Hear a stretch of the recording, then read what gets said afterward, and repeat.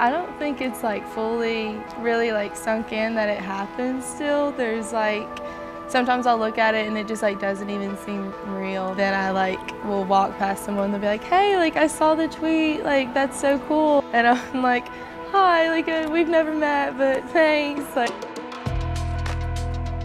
I'm Maggie Beal. I am a freshman here at NC State. I'm a major in criminology. Well, I saw the tweet when she originally sent it out, and I responded to it, and I figured that would kind of be it, like, oh, we're looking for somebody, we found her, that's it. And then I went to bed and I woke up and it had like thousands of likes and retweets, and I was like, whoa. I was like, what? Like, what happened? Like, I was looking, I was like, is this like a mistake? I made my roommate Ansley, I was like, pull this up, like, does this look right? She's like, oh my gosh, like, what happened? The town that I'm from doesn't even have 20,000 people in it, so for there to be 440,000 people liking this, my grandparents still have no idea what's going on. We tried to explain, they were like, huh? And I was just like, it's cool. And they were like, okay, like that's cool. Yeah, they're probably like my best friend. Like I classify them in my best friends list. It's like all my actual friends, and it's like my grandparents. They helped raise us. Like we never had babysitters, we would just go to Nan Papa's. When we did go to school, they were kind of like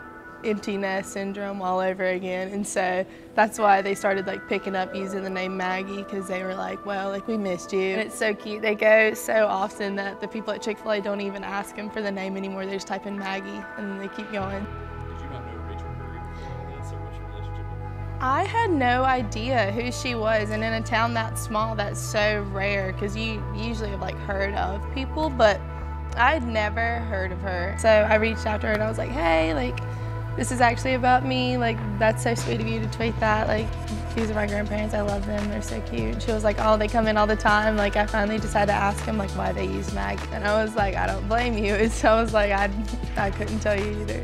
Being a part of the wolf pack is like a really cool thing for me, because it's so like big and vast, and that kind of came out like on the tweet. There were so many people from like all over the place that were like, well, either like alumni or just general fans that felt they were part of the wolf pack, and like I felt like I had that like backing behind me, and that's just a really cool feeling, like to have 440,000 people like behind you. Just being like a member of like a bigger thing than myself is just a really cool feeling, so I love it.